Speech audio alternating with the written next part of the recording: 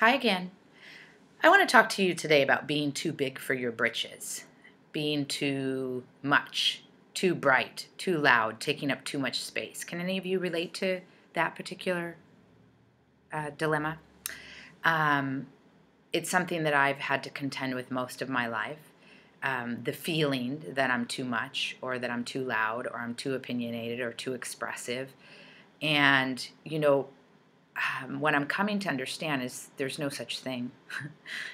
When we bump up against somebody who is not taking their, I don't know the word, appropriate amount of space, or not using their voice, or not living their dreams, or not leading the lives they want, we're bound to create friction if we are in that space of sharing, expressing, talking, living, leading. Uh, there's just bound to be friction there with people that aren't doing it. And that's not to say that I haven't had major lessons to learn in this department. I have had to learn how to share the stage, how to give people space to come up with what they want to say, to give them time to articulate, and to allow, of course, the way they express. That's all been a really important part of my journey. But I'm also saying that it's not about me shrinking and being small so that everyone feels comfortable.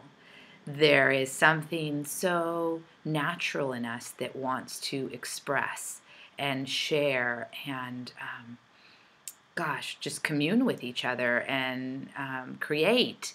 And I happen to be a really expressive communicator and an expressive creator, and I've always had a hard time navigating that in this world, because as a child I was told often to sit down and shut up and to go to my room, and it's not all about me and all of that. I was told that continuously, and then eventually I did retreat to my room, and I retreated inside to a lot of pain, and a lot of feeling misunderstood and not seen and not heard or not valued for what I had to contribute.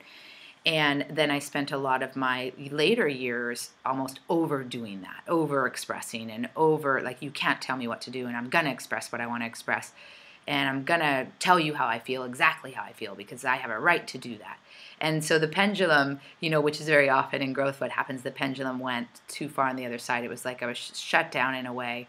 And I'm not even saying that I wasn't supposed to have been shut down. Like, there was a learning process going on. It was all divinely orchestrated through my parents, through my teachers, through church, through all of it was like a perfect design for my own inner development. And that's the same for everyone. And now I'm in this place where the pendulum has really come to the middle, and there is a place where I can see what's needed in the moment and how I can best serve. But a lot of times the guidance is to go big and to be bright, because that's the light. That's what it does. It's big and it's bright, but it also includes everyone. It makes room for everyone. So there's not this againstness of, because I'm so bright and I'm so shiny and I'm so sparkly, you can't be. But if you interpret it that way, then that's your stuff to work through. I'm saying I'm so bright and I'm so magnificent and I'm so wonderful and I have these amazing gifts to share because it's accurate. It's not to take away from you. It's actually, if anything, to encourage you to show up in your fullness and in your shininess and sparkle.